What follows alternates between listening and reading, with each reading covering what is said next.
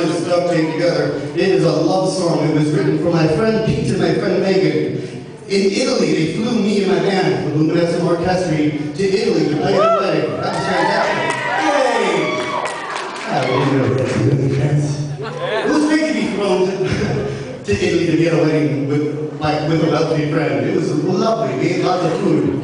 We ate appetizers. I didn't know they were appetizers, so I ate my fill, and then dinner came. That's what the kind of wedding I'm used to going to. But I got there and I realized I didn't have a wedding present for them, but I did have these 5 canister music boxes bought at the toy store at Grand Central Station that I duct taped together. And they're kind of nice. They suggest a chord. Listen, a chord progression.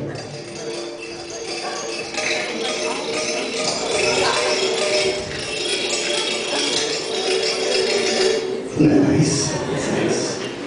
So anyway, I called this tune Ring on the Roses because I was in Ireland when I named it. When we were traveling through Ireland, you tend to call things like Rain on the Roses. But also because love is grand. And when I was in middle school, I got in this big argument with my teacher. What was I doing? And she just learned to shut my mouth when I was in school. Jesus.